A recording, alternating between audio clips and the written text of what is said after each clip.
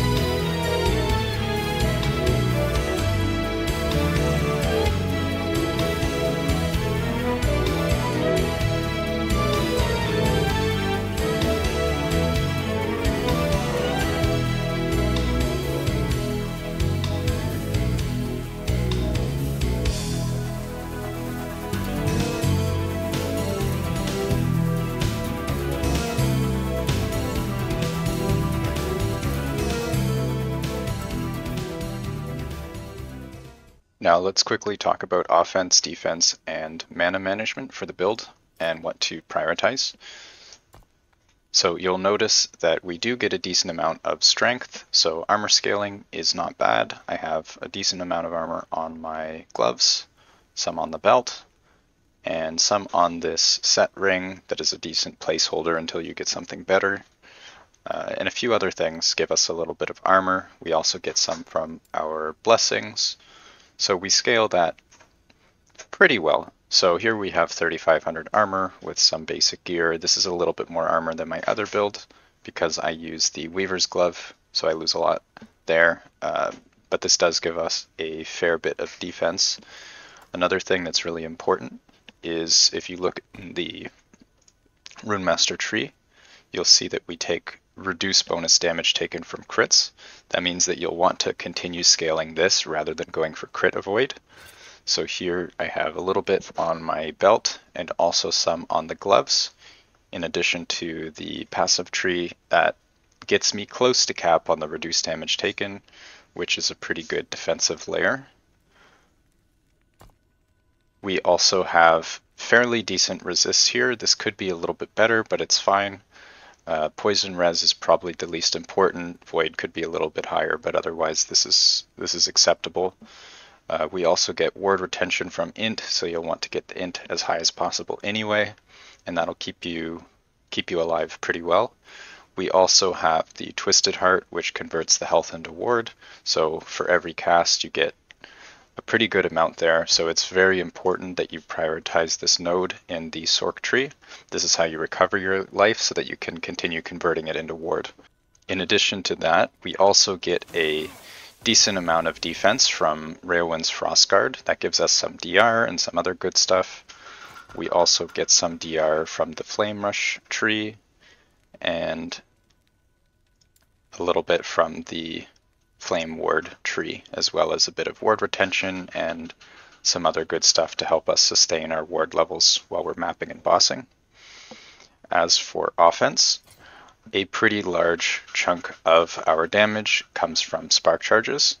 This applies on Ellie Nova as well as the regular hits, which we do quite a lot of. If you look in the Nova tree, you'll see spark charge does a lot of our damage. We need to apply as many of these as we can and scale that with the Enigma, which scales with flat int. So int is extremely important. Int also scales our crit chance through the Rune Master tree and a few other things. So definitely focus all of your priority into int, slam ints as you can onto the gear, and that'll help quite a lot. We also get pretty big benefit from shred because of how many hits we do. So another thing you want to focus on is some shred on your gear. It doesn't take a whole lot of shred to get many hundreds of stacks onto stuff. Just from a few affixes here and there, go quite a long way. As for mana regen, I went over this in my previous video. I shared the spreadsheet to help you with your calculations.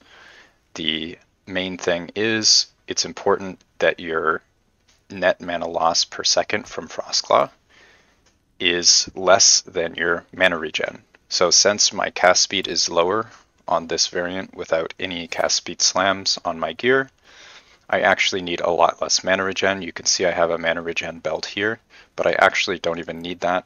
I'm probably at about a net 4 loss mana per second from Frostclaw, generating 11. So you can see, even spamming my abilities, absolutely no mana problems, and that is with all of the extra casts in the tree. It's important that you have this node here for -3, this node here for the -6, as well as mana recovered on cast, which applies to every additional cast here. So each Frostclaw gives you 5 cast. This is very important for your mana sustain. You also need these for the additional hits. If you don't have that, your build will not perform as well, so keep that in mind.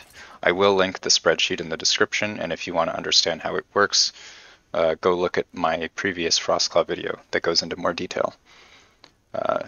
Other than that, that's all you really need to get started. These idols are pretty important as well for mana sustain. If you don't have them, you'll need to drop something else in order to get an extra point of celerity in the tree here. So you might be able to drop this. You're going to lose quite a lot of damage, but just to be able to mana sustain, you can do that. Another option, you might be able to make it up with mana regen itself if you get a high roll on your other pieces of gear, but it'll be really hard to deal with that through mana regen.